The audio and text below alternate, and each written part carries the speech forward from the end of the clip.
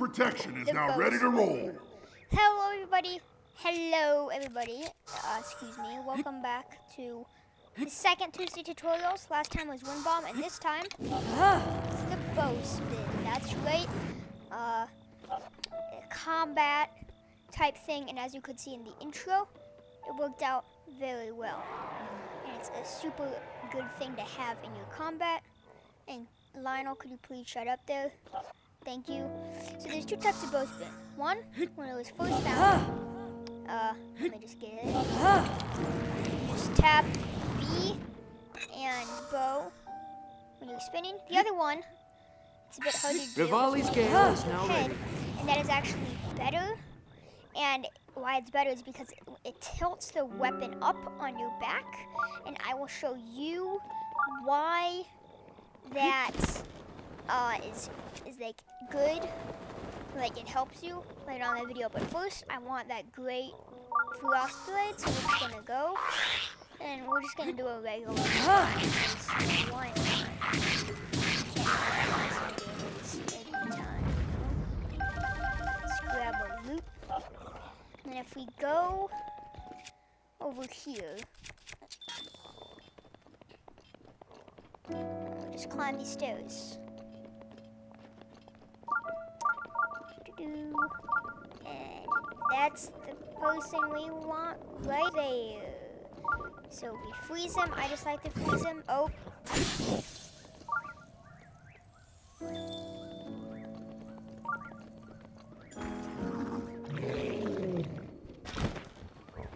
Freeze him, and then we do the bow spin over his head.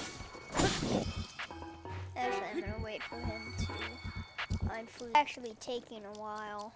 This is gonna take some time.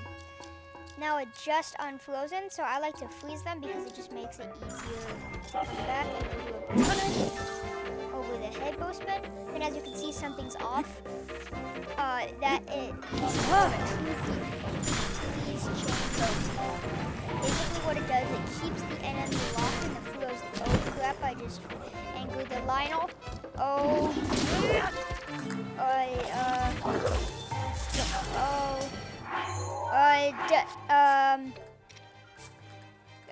Go. Yikes. There.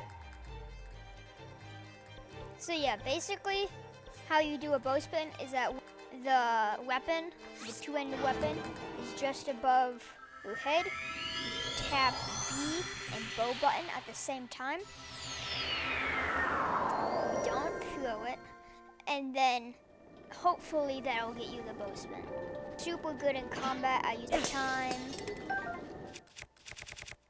I used it in my video, one of my posts. So that's wind bomb right there. If you want to learn how to do a wind bomb, see my last Tuesday tutorial, and you'll learn right how to do it. So yeah, if we can just go over here.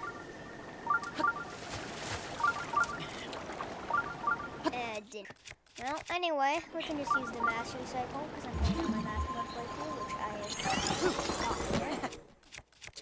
So if we just go over here, and that monster camp up there, that's where I'm. Try this one more time. Go, jump, there, boom. Alright, I'm done. Screw this.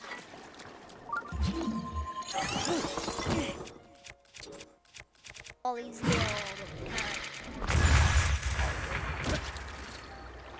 So since there's other guys, if I use the Golba Goblin, I'm just gonna do Urbos's Furies. Take care of the other guy. Alrighty. All we do. Also, no, we insert the yeah, right there. It keeps him in a chain, and as you can see, that killed the goblin in like 7 seconds. And that is, to to be fair, that was damaged. The Bokoblin already had some damage, which is why there was another gold Bokoblin over here, undamaged, and I'm going to show you how. Also, the freezer, I just think it's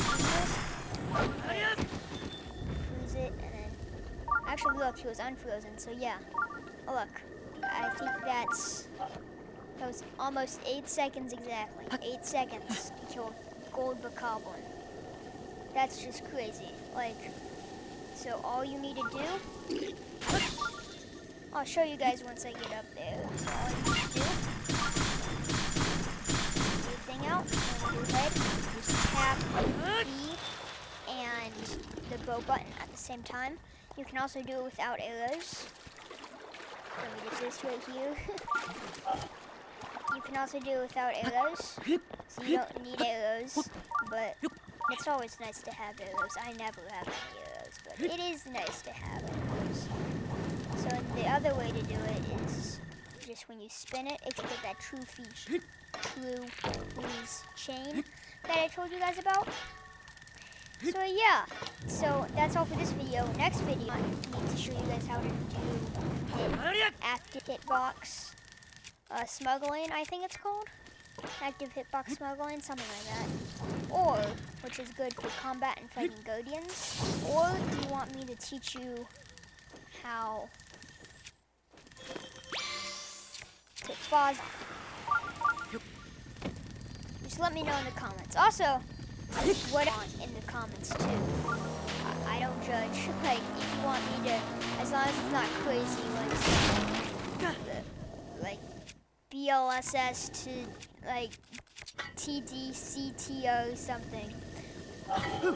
I will show you guys how to thunderclap rush, and that's a pro.